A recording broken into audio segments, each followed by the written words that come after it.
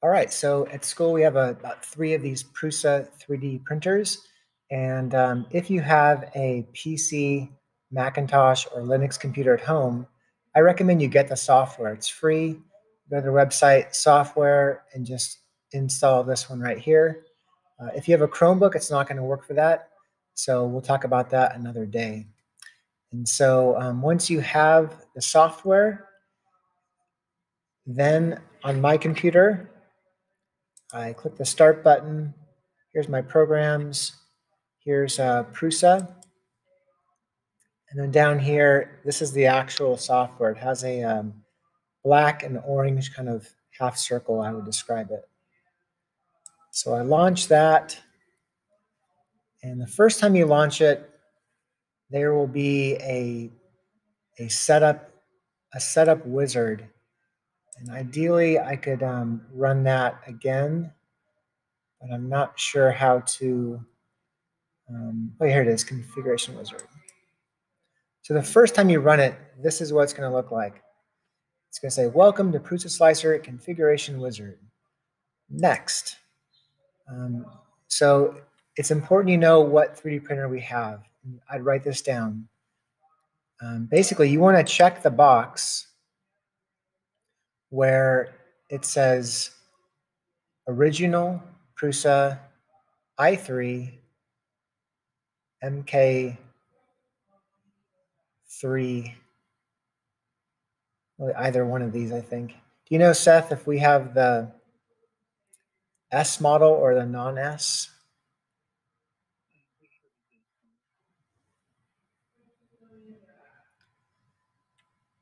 So I click this. This is the one we want, okay? I click next, next, next, next. Now, filament. This is basically the plastic we're going to use.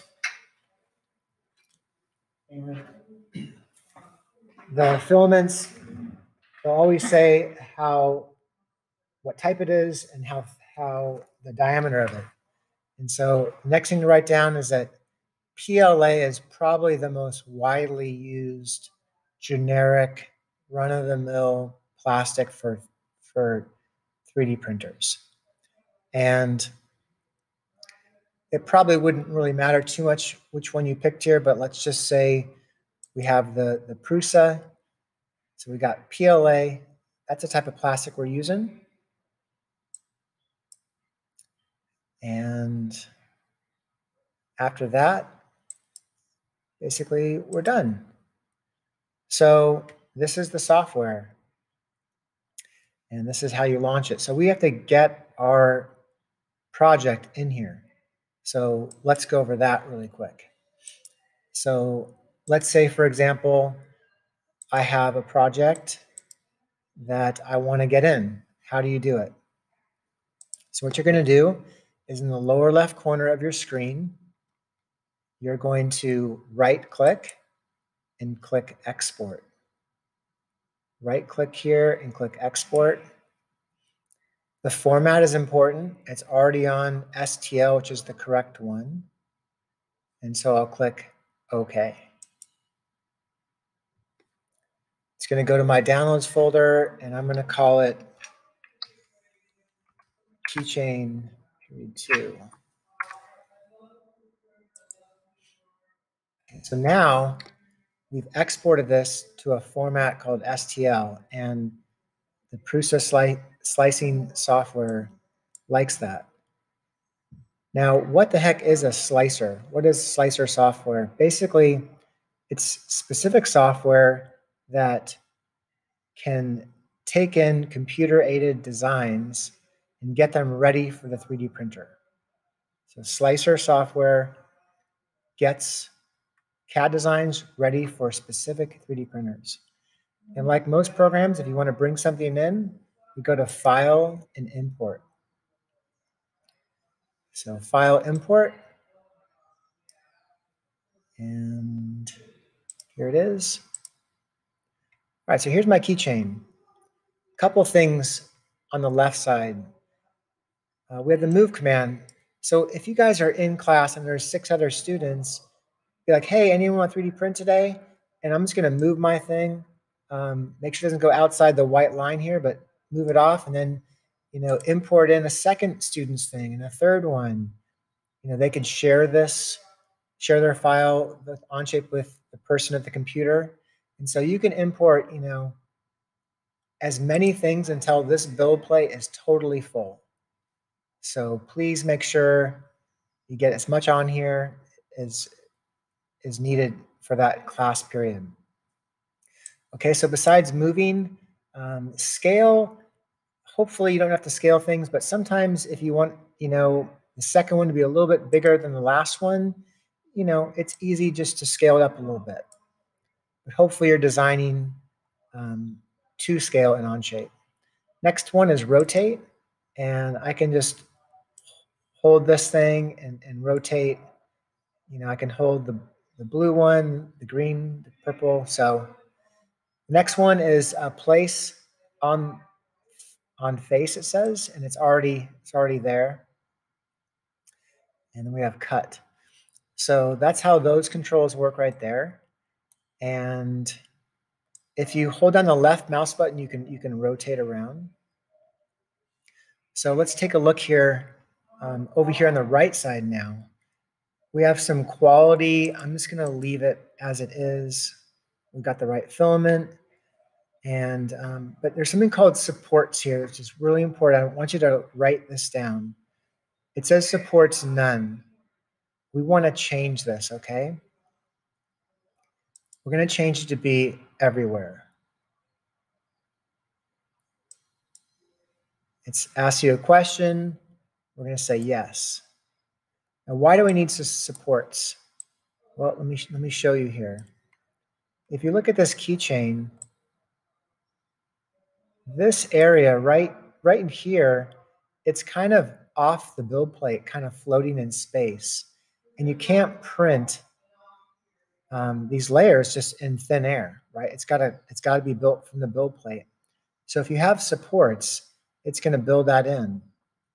For example, over here on the lower left corner, it says preview. And you can see that this brown layer is kind of like the base layer. And it's going to have a couple layers of this green support material that we can rip off later. And then it's going to have a place then to kind of build that up. That's what supports are. Let me go back to this, and let me just show you really fast. If I have none, and I go to slice, I'm going to get an error here. It says error, usually caused by negligible small extrusions. So you get this error right there. Why did it happen? What happened? Because I didn't have. It's because I needed supports and I didn't have it on. So now when I do it, it's going to work. So what's cool right now is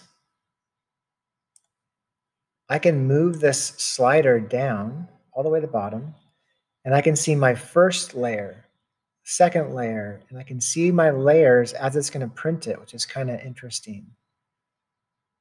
And you're just kind of inspecting this. So it looks good. Again, we might have 10, 15 projects on here. So once you've sliced it, now it doesn't say slice here anymore. It says export G-code. And G-code is the language of most CNC machines. So we're speaking English now.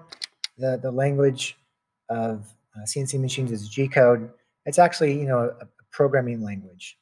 You might have heard of HTML before or something. So G-code, we're going to click this here. And on the 3D printer, you will find an SD card. And on our computers, on the left side, is a slot to pop that in. So I push it in, and you'll notice here on the left side, in about a second, there it is. It says Prusa. It might say something different, but that's it. And I'm going to call it P2 keychain. So now I've exported the G code onto it.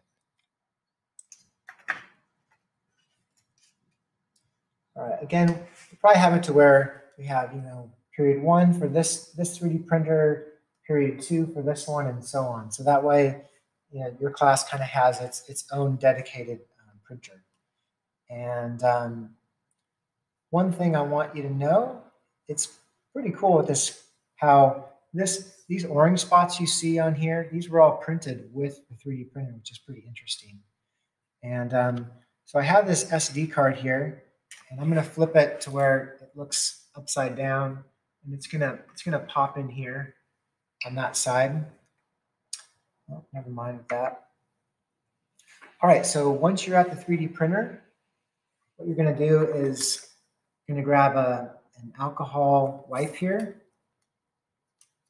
and I want you to know too that this board comes off here, okay? And so it's really important when you print, you never want to print on this black board here. You want to print on this green one. And if you see all your prints on here, you don't want to rip them off on here because you're going to damage the machine. So if you have your prints here, the first thing you want to do is just pull this thing off.